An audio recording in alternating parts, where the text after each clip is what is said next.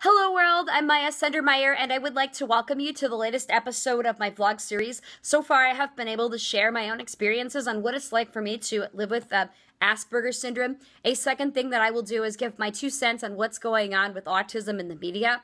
A third area entails providing tips and advice for those of you that are on the spectrum. I will also reach out to your friends, family members, peers, mentors, educators, employers, and anybody inside the autism communities. And finally, I will cover topics on things that I'm passionate about. But before I dive into tonight's topic, I have a few things to mention. Number one, please be sure to click up here in the upper right-hand corner. This is a TED Talk by Steve Silberman on the history of autism. And I know a lot of you on the spectrum like Steve Silberman because he's written a book called Neurodiversity Tribes. And I also would like to recommend that you check out my written blogs on Wordpress.com. Now, these are scholarly and practical application-based type blogs that are also autism related. And I recently wrote 2 blogs on how one on the autism spectrum can become independent. And what I would like to do now is give my 2 cents on what's going on with autism in the media. And this is all about something I recently heard. So, first and foremost, I had gone to Twitter and I had discovered that a group of people that are autistic are complaining that William Shatner decided to join Autism Speaks, and they are starting to boycott him, and they've been writing him letters, and he has been blocking them on social media and also just muting them because they don't like what he's doing. So here's what I have to say about that. First of all, Mr. Shatner, I'm going to most likely be tagging you into a Twitter feed, but how much, Mr. Shatner, do you really know about autism?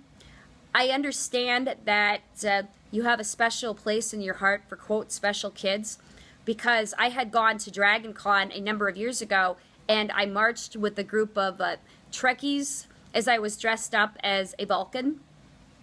And I had always wondered whether or not you were interested in autism or knew anything about it. So, again, how much do you really know about autism? And do you know anybody in your family that's autistic? I mean, where do you stand on this? I mean, why? Is there any reason? Do you want to cure autism? What? On the other hand, I would like to speak out to those of you that are on the spectrum. First of all, I'm really sorry that Mr. Shatner made you really uncomfortable and he put you on a fence. On the contrary, just because he's supporting Autism Speaks does not mean that you should be throwing the baby out with the bathwater. I mean, first of all, look at all the great movies that he has done. Look at all the Star Trek movies. You want to allow this to ruin your opportunity to view him as the famous Captain James T. Kirk? Or do you want to grow as a person and continue to educate people like William Shatner?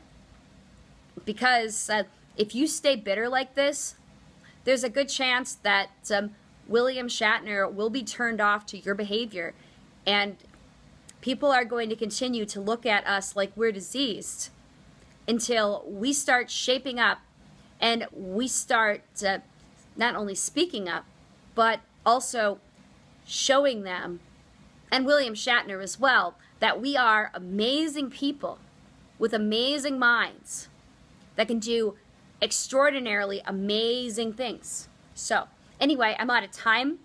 If you like what I'm doing, please be sure to give me a thumbs up and subscribe.